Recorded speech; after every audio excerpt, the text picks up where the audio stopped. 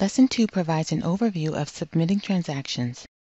This includes starting a new application and performing a search. Now you will get instruction on starting a new application using the Apply for Benefits module. The Welcome page is the starting point for new applications. Before we begin navigating, please be aware that some pages will be omitted from display in this demonstration in order to allow more time for specific points of instruction. In the live system, you will definitely see more pages that need your attention. Select the Start a New Application For option to start an application. Then click the Continue button. The Apply for Benefits Before You Begin page displays.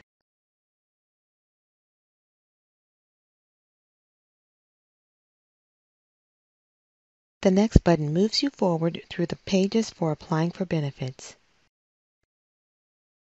The Medical Assistance page displays. Click Next. The Completing this application page displays. Select this option to fill out the information on the customer's behalf. If you are unsure, check with your Gateway administrator. The next button moves you forward through the pages for applying for benefits. The Contact Information page is the page where agency personnel enter their information. The name field is required on this page. However, from the drop-down menu labeled Applicant's Relationship to You, you should also select Is Not Related To. The next button moves you forward. The Assistance Programs page displays for you to make selections for the customer depending on their desired program. Select the box next to Medical Assistance. The About You page eventually displays. This is where you begin to enter information about the customer. Notice that there is a series of menus at the top of the page. When you complete the information on a page, the system will drive you to all the other necessary pages under these categories. The next button moves you forward. When you have completed a module of information, the system drives you to a review or summary page to make final confirmations. These pages allow you the opportunity to make adjustments to the information that you entered or selected within the module. Review or edit the information on these types of pages and make any necessary changes. You click Next when you are done. When filling out information on pages in the system, be sure you know who the information is for. That person's name is generally at the top of the page. Also, this page, titled People in Your Home, calls for more attention.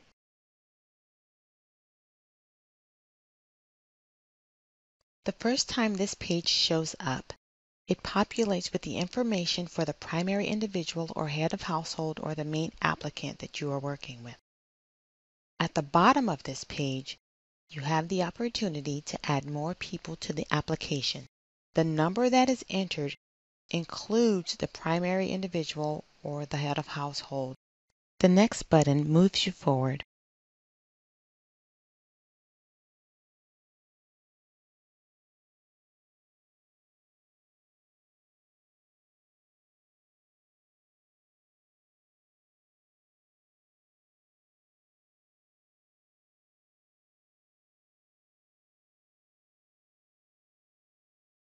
When you have completed the application, the system drives you to the Finish and Submit module where there is a HIPAA notice. This is an important step in applying. The electronic signature needs to be filled out with the customer's name as acknowledgement of this information. Click the Next button when you are done. The Signing Your Application page displays after signing the HIPAA notice. There are a few areas of the signature page that need to be answered, such as voter registration.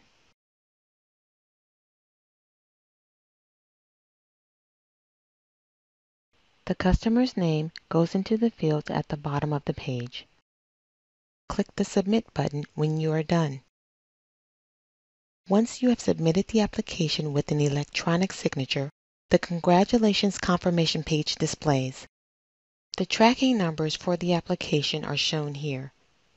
A printable version of the application is available when you click the Print PDF button. The next button takes you back to the Welcome page. Now you will get some instruction on using the Perform a Case Search option. The Welcome page is the starting point for performing searches. These preliminary steps will get you started for uploading verification documents, reporting changes, checking inquiry status, and reviewing benefits. The searches in this demo are generally case searches for a primary individual. Select the Perform a Search option to start your search. Then click the Continue button. The Transaction and Case Search page displays. Because we are performing a search for a case, we are going to focus on the Case Search tab. You must click on this tab in order to start a case search. The Case Search tab allows you to search whether a person has a case in the Georgia Gateway system and view details of an existing case. From this tab, you can either enter the client ID and the date of birth or the Social Security number and the date of birth. For this demonstration, we will populate the Social Security number and date of birth fields since we don't know the client ID number. Click the Search button to submit. The Benefit Summary page is the Check My Benefits page for the customer, and it displays their benefit information. The links at the top of the page display as they would in the customer portal. Use these links to take more action on the customer's behalf. Content under the My Benefits tab displays by default. The Benefits Summary has 3 areas for review: Case Information, My Benefits, and My Renewals. In the Case Information section, you can see a snapshot of the cases for the customer. In the My Benefits section, you can check the status of a case and view details. In the My Renewals section, you can see a reminder to the customer for renewals and initiate renewal of benefits for the customer. As you can see, there are many areas of information for you to access from this page. We will focus on 4 main areas: uploading documents, reporting changes, checking inquiries from the My Applications tab, and renewing benefits. Now you will get some instruction on uploading verification documents from the Benefits Summary page. This is the customer's Benefits Summary page. You should remember that you access this page by choosing Perform a Search from the Welcome page and then submitting a case search. Click the Upload Documents link to load documents on the customer's behalf. This is the customer's document page. Before you upload any documents, you will need to indicate the type of document by selecting from the options listed, such as a bill, a copy of a lease, or medical documentation. If the document that you are uploading does not match what is listed here, use the ABD Provider Forms option.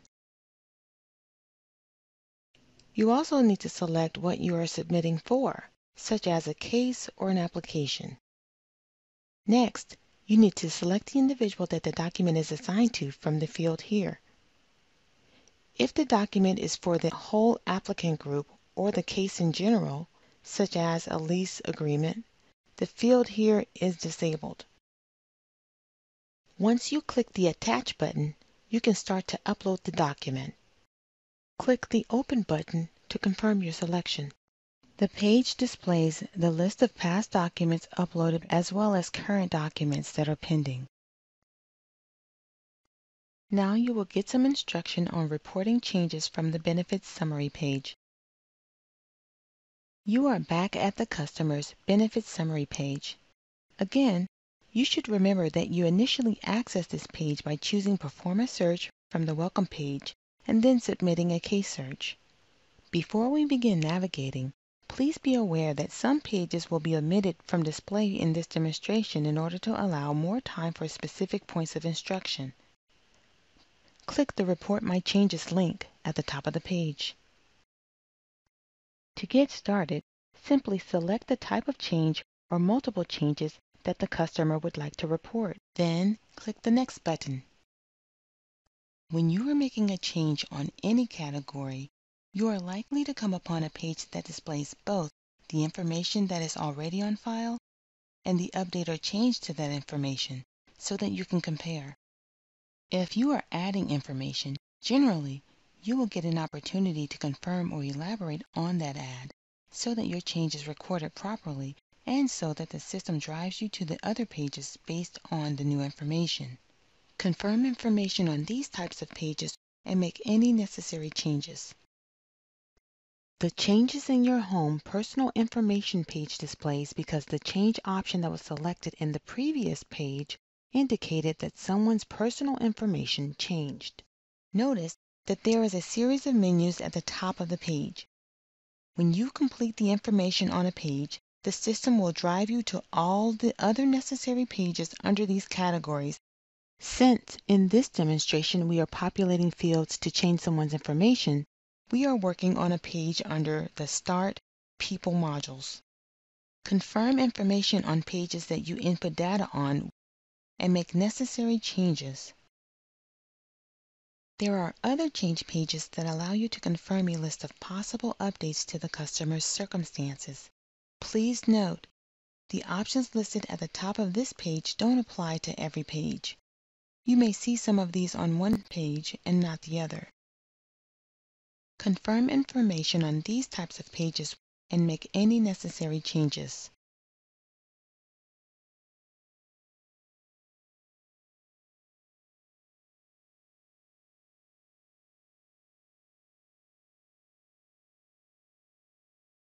When you have completed a module of information, the system drives you to a review or summary page to do a final review. Review and summary pages allow you the opportunity to make adjustments to the information that you entered or selected within the module. Review or edit information on these types of pages and make any necessary changes. When you have reported all changes, the Sign Your Change page displays. Scroll through the pages and read through the content. Remember to select an option for voter registration that displays further within the signature page.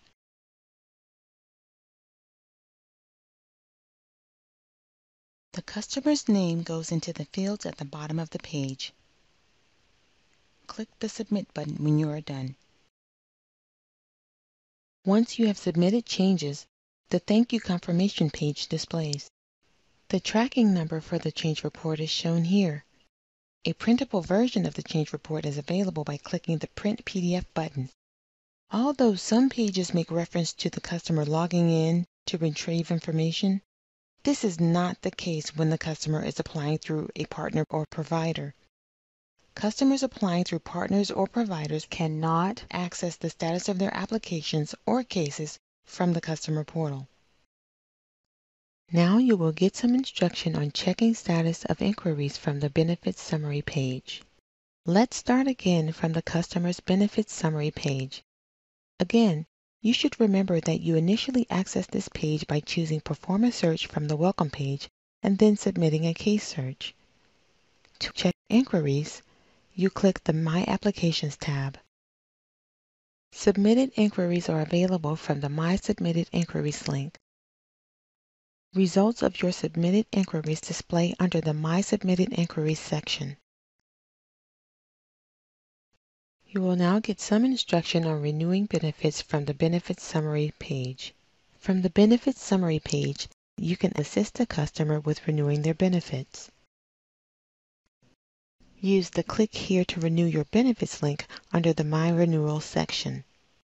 This will take you through the same pages for entering and updating information for a renewal. Pages to renew benefits will display for you to confirm or update information. The system drives you to the same Apply for Benefits pages that you are familiar with.